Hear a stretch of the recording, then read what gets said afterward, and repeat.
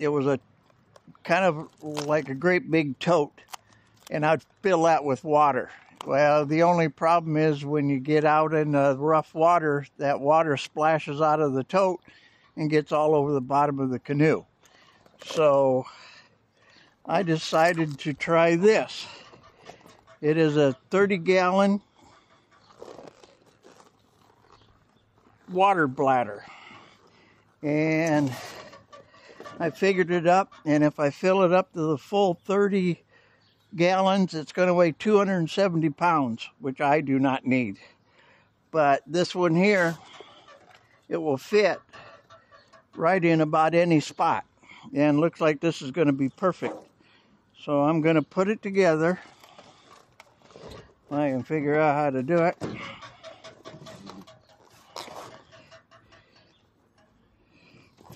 And the reason I have this engine hoist here is because when I fill this up, it's going to weigh a lot more than my canoe trailer can handle. And I didn't want to bend the tongue because it's only made out of aluminum. That's why it's lightweight. But we're going to get this thing set up and fill it with water. Sorry for the noise. I live in a big city and everybody has a motorcycle. And I live by a pretty busy road, so that I cannot do much about. But we'll put a little tape on here to help seal it. And you'll kind of have to excuse me because this is the first time I've ever done a multiple camera video. But I figured, well, I got to learn sometime.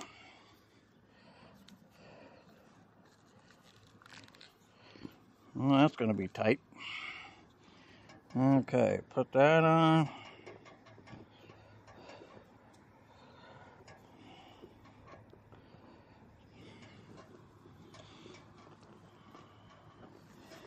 Let me think.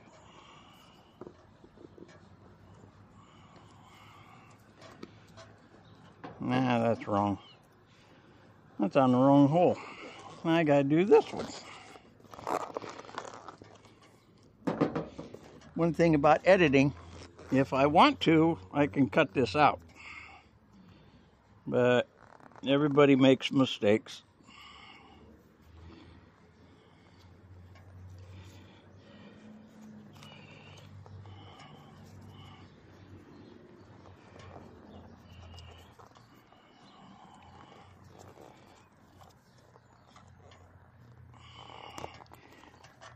But the good thing about this is I can walk on it. When I had that container in here, there was no way to get to the back of the canoe when you're from shore. And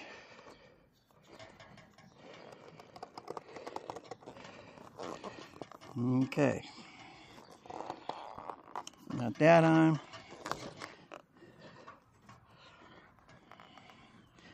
I'm going to leave this off because I have a different way of unloading it. So it fits right down there in this.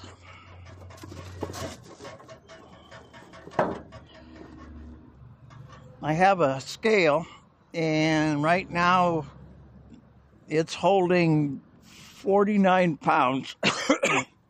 So I'll get the water hose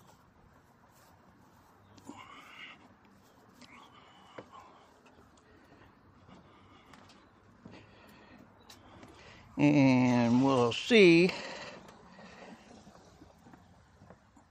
how much weight I can put in it I would like to have it. My other sandbags were running about 40 or 145 pounds. So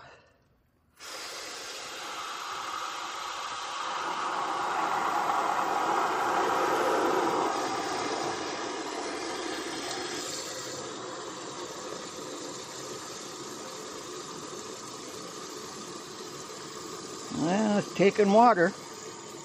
It's not as big as I thought it was going to be, which is great. I didn't want it real big.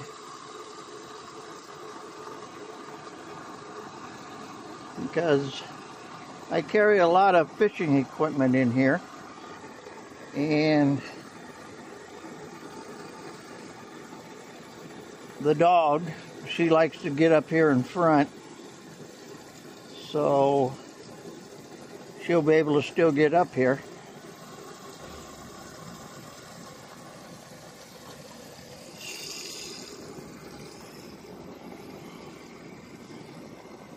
This thing is going to work very well. I wish I'd have thought of this years ago.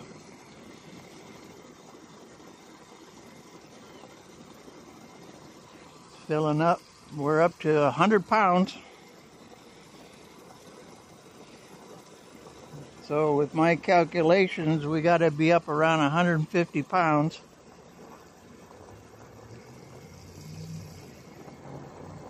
And then with the weight of the canoe, which was another 50 pounds, 200 pounds should be about right.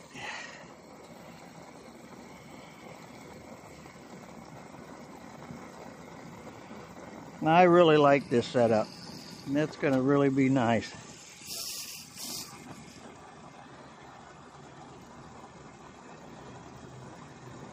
Getting everything all ready for this summer. The rivers around here are real low, so I won't be taking the big boat out as much as this canoe. And okay, what are we at? We're at about 140 pounds.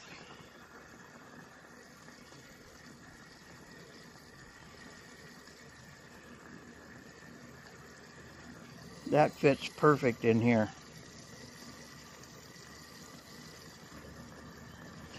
See, the thing is, I go out canoeing a lot by myself.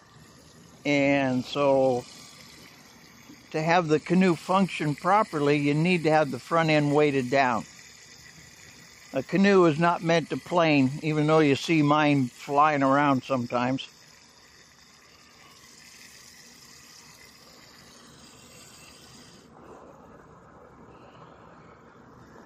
So you want to keep the nose down in the water, because a canoe is made to cut the water, not go over the top of it. I really can't tell you how many gallons we got in it. We're up to 150 pounds.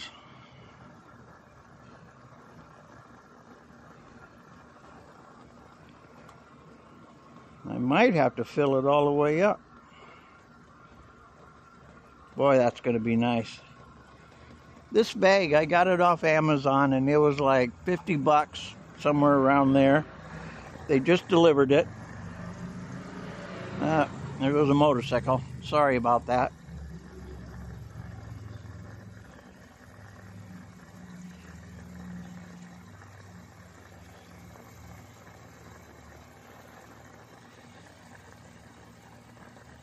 At 165 pounds.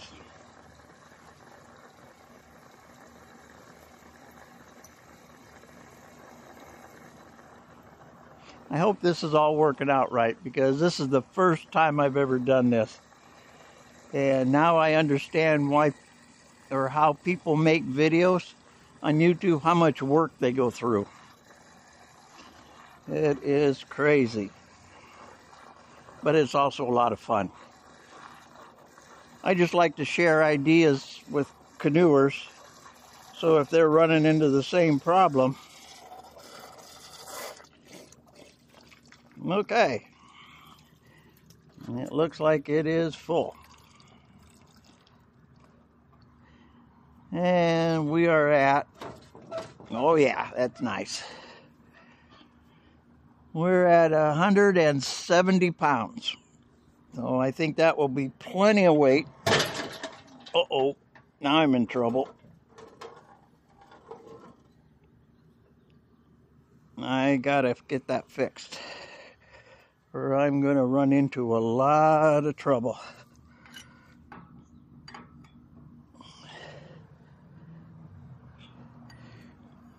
I should have put clevises on that hoist.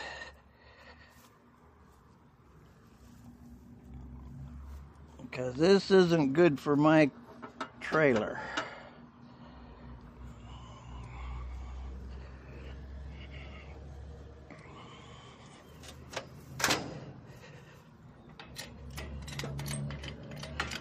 I can see the tongue bending.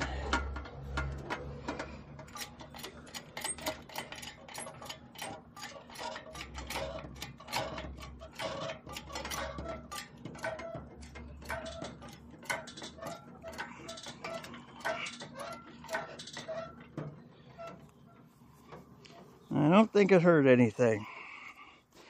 Let me take a look. Nope, it's still straight.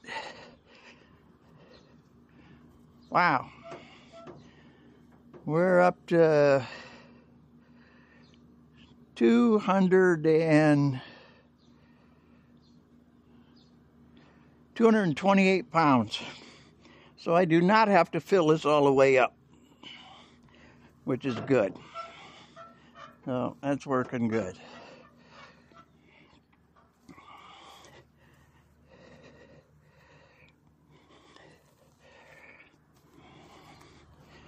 I'll take a picture to show you what it looks like once I figure out the camera.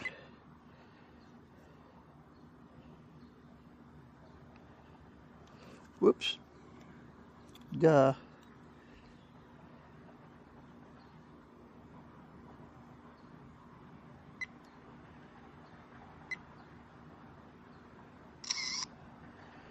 Okay. So, this is what it looks like. Bladder's in, fits into the compartment really good. Just goes to the front seat, which is awesome. And no leaks. And everything looks good. So,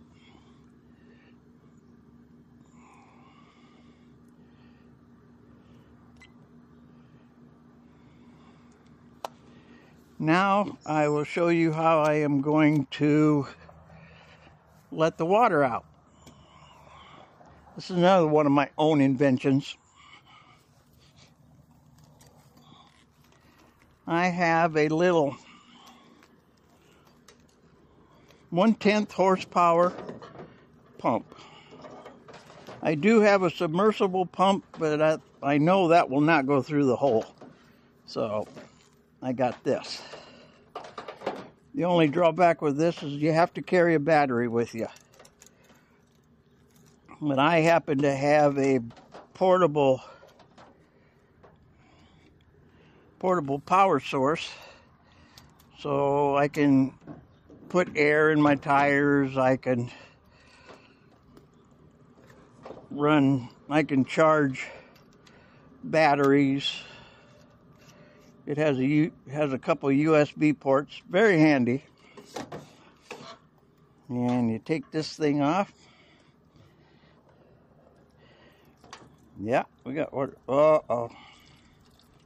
Well, that's not good.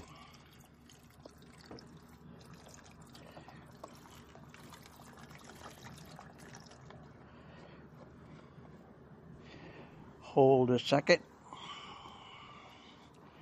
I gotta figure out something else.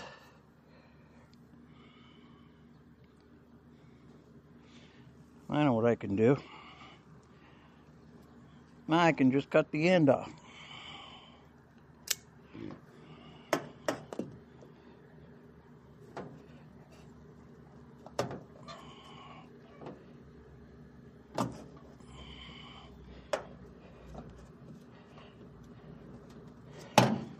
There we go.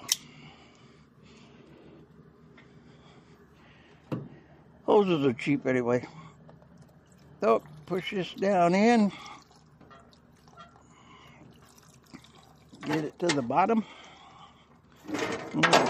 Put this hose on the end just so it doesn't spray out all over the place. Like I say, this is the first time I've done this, so it is probably going to take a little practice. Okay, pump is ready. This is the battery charge, the battery setup. I'll show you. I'll set it right down here.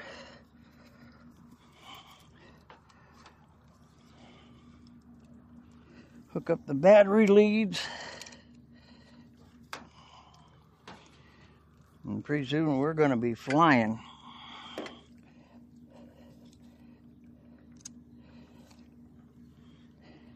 Turn it on.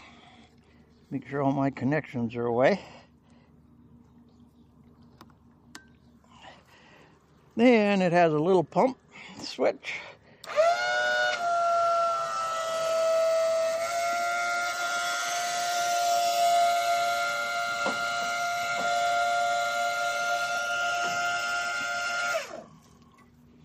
Well, it says it's supposed to be self-priming, but I don't think it is.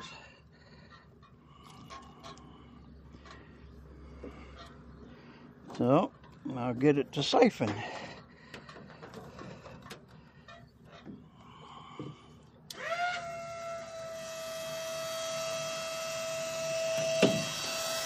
I guess it is. Pumping the water out.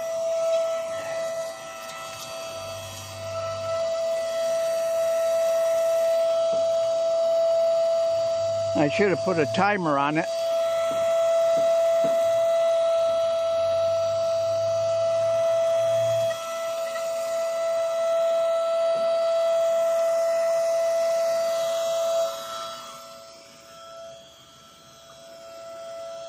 So it looks like it's going to work very well.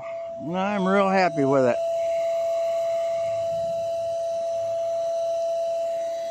The pump's a little noisy. I'll come back out of the way a little bit.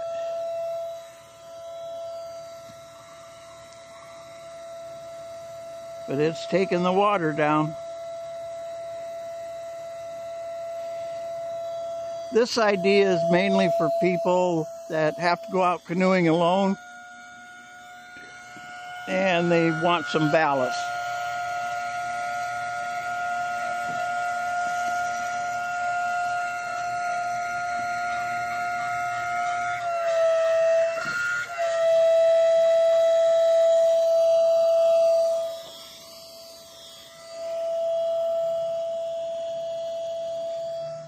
My other setup a couple of years ago, it was sandbags.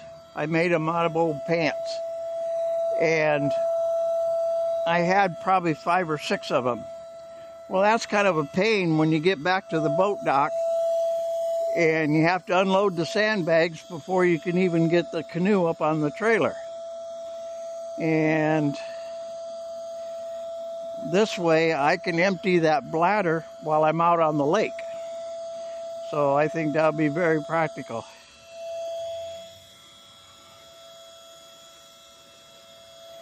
Doing a very good job.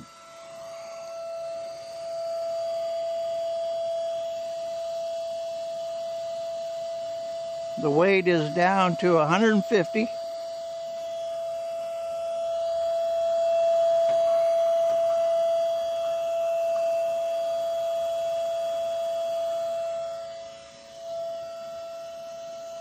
$140.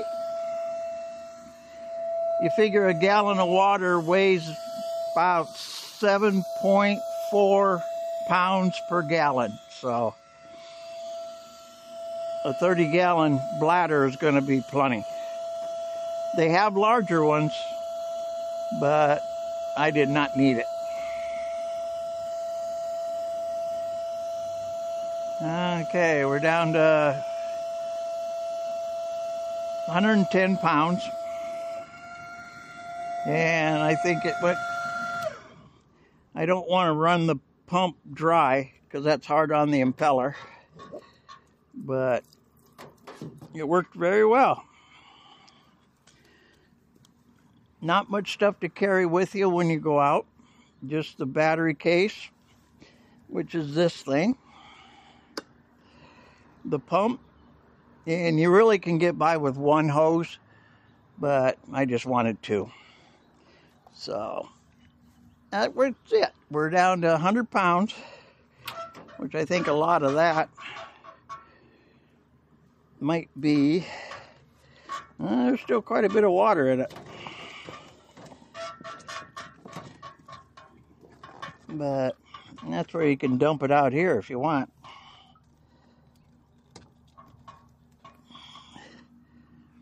Or not. But no, it works. Very handy.